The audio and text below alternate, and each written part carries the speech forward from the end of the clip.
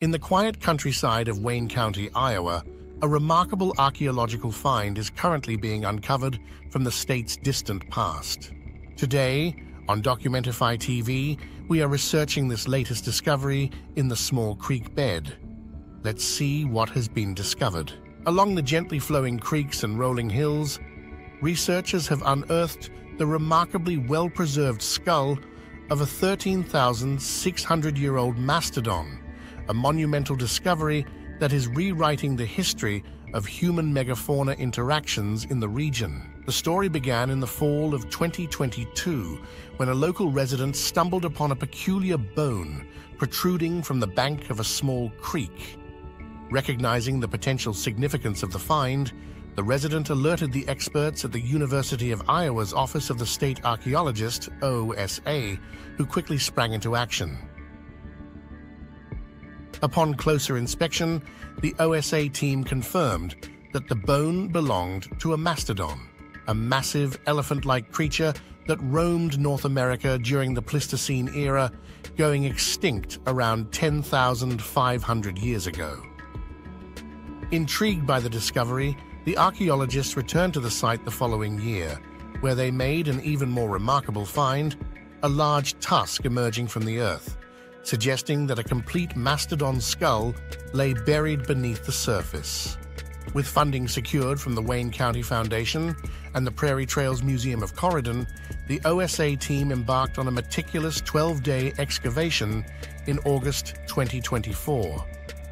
Painstakingly uncovering the ancient skull and several other mastodon bones, the researchers were able to determine, through radiocarbon dating, that this incredible specimen dated back a staggering 13,600 years, a time when the first human inhabitants were just beginning to establish a presence in the region.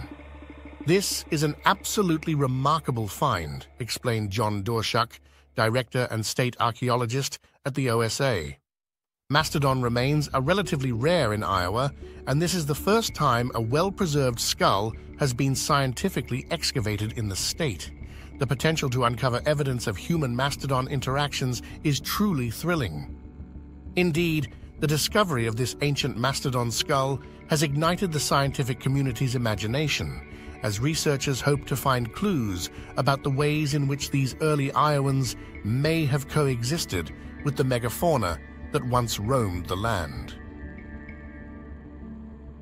Dorshuk and his team are particularly keen to find evidence of butchering or hunting, such as cut marks on the bones or the presence of ancient stone tools when examination of the artifact is carried out.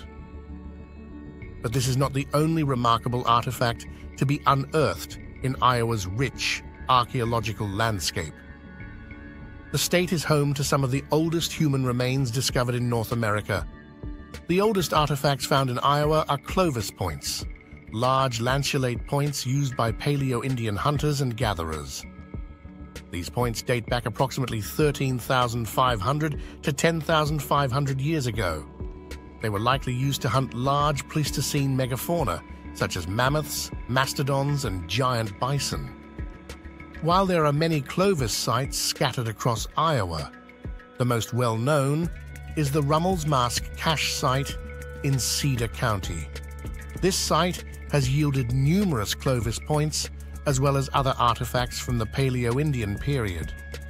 As the OSA team continues to analyze and conserve the mastodon skull and other bones, the possibilities for what this remarkable discovery might reveal about the intricate relationship between these ancient humans and the giant creatures that once roamed the Iowan countryside are truly endless.